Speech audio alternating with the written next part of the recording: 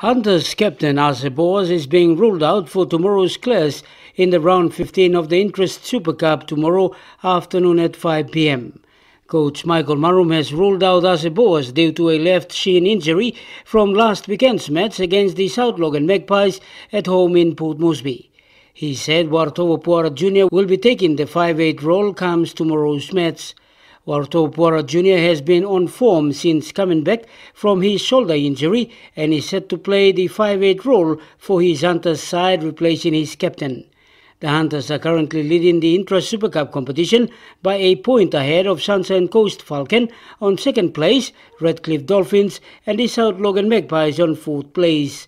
Paul Taumick Jr., NBC National Sports, Port Moresby.